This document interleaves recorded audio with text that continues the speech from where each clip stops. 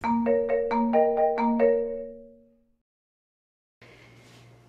know, it's funny because they tell you usually you can't have more than one discipline. Like if one paints, you shouldn't be sculpting. And it's so false. I think that in every work that you do, it is almost healthy to shift from one thing to another. It's like rejuvenating yourself.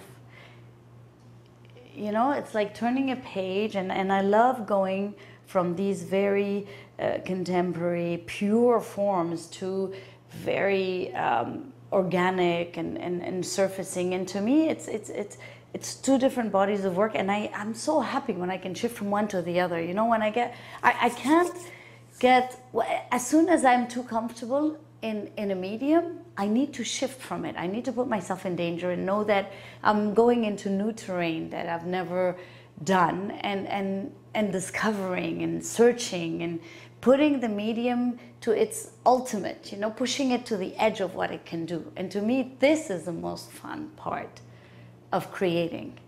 You know, it's not when you redo a shape and you redo, even though you bring it to its perfection, which you never do anyhow, but when you tend to want to do that, you get into such a comfortable state of developing that it's not creative anymore. You're so comfortable in your shoes that you're just redoing and redoing. And I think that for me, I need to step away from that. So once I feel comfortable, I know I need to shift. And this is when I go to a completely different thing and I start all over again. And this to me is essential. It's being alive. It's, you know, it's a purpose of creating.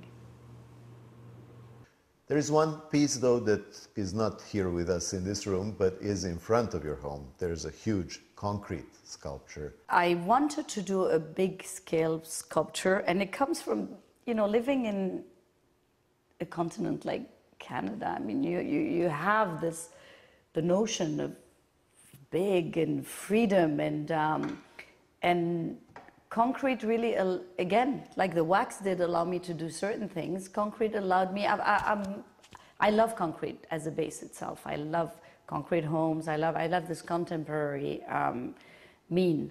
And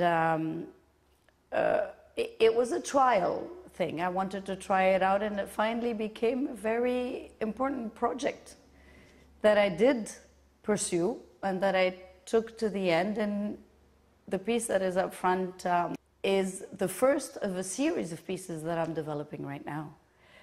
This one I've made a mother mold, and we have edited in 8 pieces.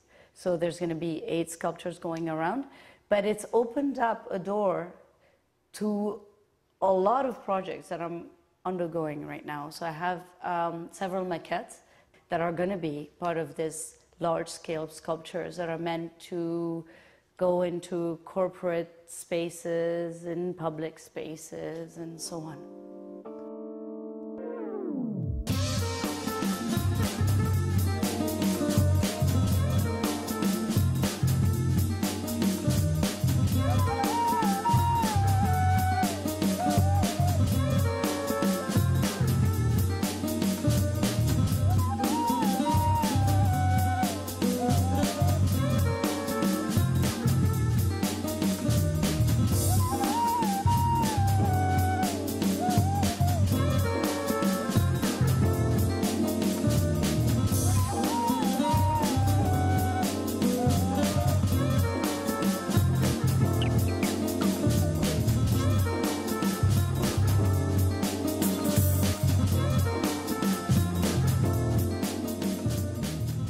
When you do a bronze sculpture, and I am referring actually to the more traditionally produced ones, and that's the forms. Yes.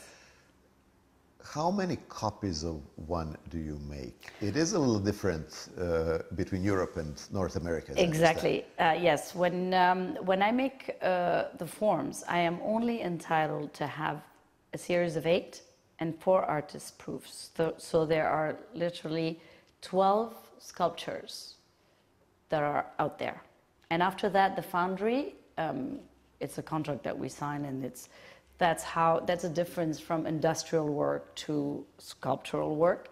They break the mold, So once they have edited the 12 pieces, they break the mold, so it's lost. Now, the series of shadows and vessels that I have developed in Vancouver, these are one and onlys because I work them in wax. And wax, I don't make a mold out of it. So wax is a loss process of the foundry. So these pieces are one and onlys. That's right. And the wax is in them. It's there. Exactly. Well, the wax, what happens is that they put the wax in slurry and in a sand-based thing, and they make a shell around it. And this shell goes into a kiln. The wax melts. They put a lid onto the shell, and they pour into it the equivalent of the weight of wax of bronze. And this is how you have the bronze sculpture. So there is no mold. They break the shell, and there is your sculpture. So no reproduction, one and onlys. While in the clay process, you do a mold, the plaster mold, and then in the plaster mold, you pour the wax, and the wax is, again, going through the process of the slurry and so on. So therefore, you have a mother mold, and this mother mold can edit as many pieces as you want. In France, we're limited to 12 to be able to value ourselves as an artist and as a sculptor. And they're numbered pieces, so it's 1 out of 8, 2 out of 8, and the 4 artist proofs are for me to keep or to sell if I choose to. But this is it. We're limited on the number. I suppose in Vancouver they can, I think in North America and in Canada they're able to, they're not limited to number. It's just a different concept.